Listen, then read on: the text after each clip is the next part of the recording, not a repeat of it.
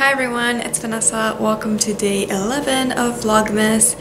In this video, I wanted to show you all of the books that I'm thinking of bringing with me to Florida. If you're watching this starting on Wednesday, the 11th, we are already on our way to Florida. It's gonna be a nice 2 days of driving, probably. I'm going to be off from work for about 2.5 weeks, and therefore I need to bring all the reading material possible to satisfy any mood I could possibly have. So I'm here to show you my stack of books that's right behind me here of all the possibilities I'm taking with me to Florida, and then I'll talk a little bit about the audiobooks that I either have on hold or have already checked out that I'm hoping to get to while I'm in Florida. Some of these are some of the same things that I had out from Nonfiction November just because I haven't gotten to them yet. I've returned some of my Nonfiction November things that I'm not interested in anymore, but I've kept some that I'm still wanting to read, and hopefully I can read them in December with all this free time that I have. I'll blow kind of quickly through some of the ones you've already seen, including The Truffle Underground, also See Jane Win, so I can read about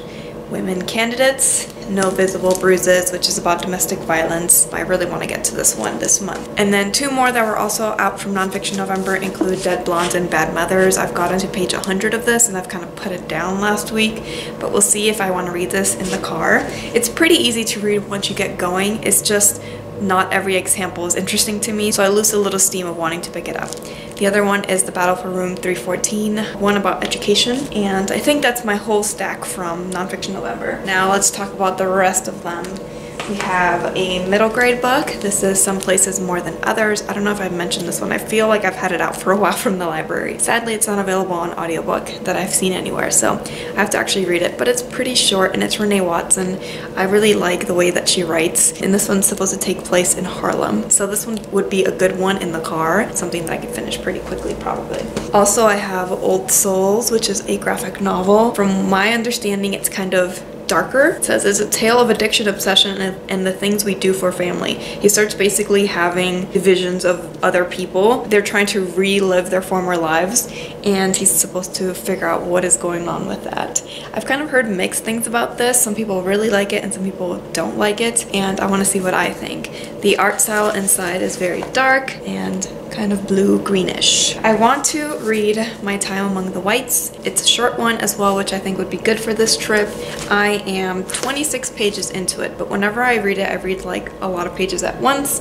I've only picked it up like a couple times though, but hopefully I can get this one done in December. I also have Antisocial, Online Extremists, Techno-Utopians, and the Hijacking of the American Conversation. It's supposed to look at trolls and how they have really hijacked the internet and like changed the way we think about politics and our society in general. I started reading a couple pages, but the text is the tiniest ever, and there's no audiobook available for it, which is not great, but I'm hoping that if I start reading it, I just get really into it. But this looks to be real dark, so we'll see. There's two work-related ones, so I'm trying to, develop professionally. So I'm going to try to read The Art of Gathering. This is supposed to be a book about meetings and why meetings matter and what they bring and what you should do in one.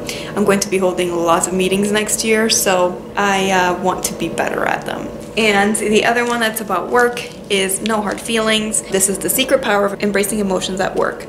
Man, there are a lot of emotions at work. I feel like I'm pretty balanced, but I want to read this to kind of give me a better idea of how to talk to my coworkers and how to support them, and also how what I say comes across to them.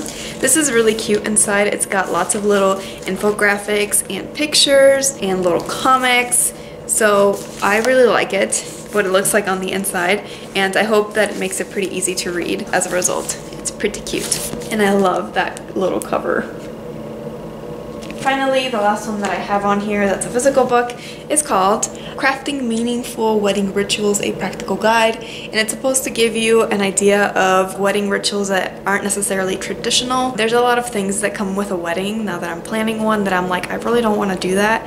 So I'm hoping to read this to get some ideas and to also kind of guide me through how to do all the traditional things that I do want to do. I think this one kind of gives you two sides to look through, and again has lots of pictures and ideas inside that are not necessarily just text heavy. So it's got lots of little charts and graphs as well. So that's it for physical books that I have that I want to take with me, unless I have a couple at work that I haven't noticed and I haven't brought home with me to get ready to be packed away. And then when it comes to audiobooks, let us see. So I have The Wild Robot on hold. That's one of the books that we have to read for my program coming up. And I also have Other Words from Home. I'm about 2 weeks from that one, so maybe by the time we're coming back. And that one I found out from my NPR concierge recommendations thing. And then on my other app, I have The Mouse and the Motorcycle, which is another one of those that I have to read for my program, and Wish Tree, which as well I have to read for that program. These are really short, really nice, like middle grade books. They're for like 3rd and 4th graders. So I'm hoping these are going to be nice ones that I can listen to in the car. And yeah, that's all that I have planned so far that I want to be reading in the next few weeks as we are traveling to Florida. Hopefully we don't get stuck in a snowstorm, which happened to us going from Texas to Colorado last year. Not in a snowstorm, in like an ice. We had to drive really carefully on the ice. Yeah, so that's pretty much it. Thank you so much for watching this video. I'll see you in my next Vlogmas video. Bye bye.